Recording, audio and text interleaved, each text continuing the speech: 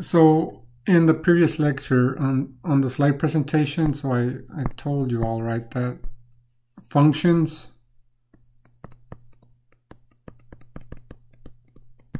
they usually perform some action or verb, and we do that with algorithm.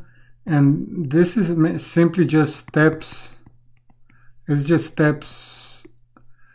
Oops, my cursor was stuck, I think. Let me erase this. I guess we'll just put coding steps. That's the simplest explanation for an algorithm. And then it accomplishes something, right? Like sort a list or calculate payroll, right? You have to do some steps with code, and that's an algorithm. And usually this implies like a recipe, right? Like step by step. And that's how we think when we are developing programs with functions. Like we're just thinking, okay, the next step, even though we're breaking down functionality into functions, we still think of steps. Like, just for example, just one simple step here, like some payroll, right? Payroll check. Like some payroll check, then we can be like, okay, we need to get the hours, and then we need to maybe calculate. Again, this is high level, right? I'm gonna calculate gross pay, and then maybe calculate net pay, which implies like insurance, withdrawals, FICA, taxes, federal income tax, insurance, whatever, right? Like they take away from your paycheck, and then you have your net pay, right? So, and then maybe like we have print check. I went very high level, okay, just to show a very simple example. Print check, right? So we have steps. That's the point here, that we have steps.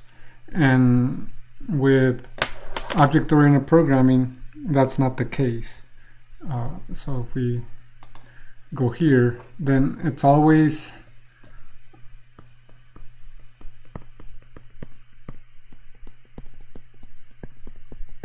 we accomplish the same thing, but with a different methodology. It's all in how objects relate to each other, right? So this can be like one class, like class 1, and this is class 2, and it's how these two classes talk to each other. How would we think of in terms of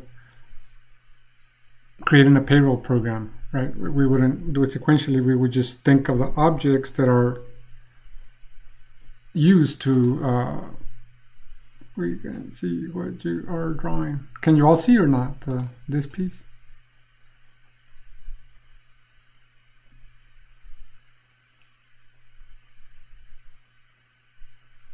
Yes.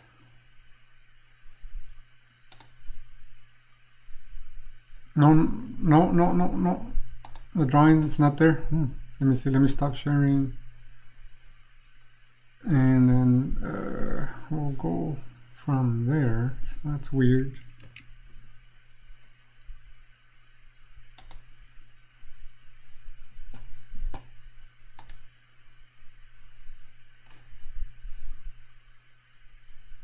Okay, let me close OneNote also. Okay, let me share again.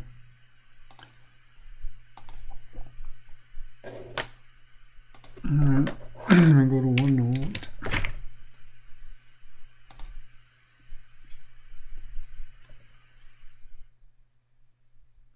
So can you all see now? Like, can you see the screen?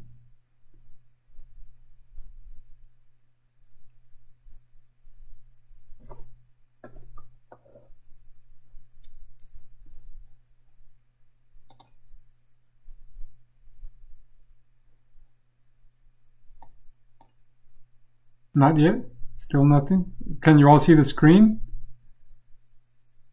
You all can't see the screen either?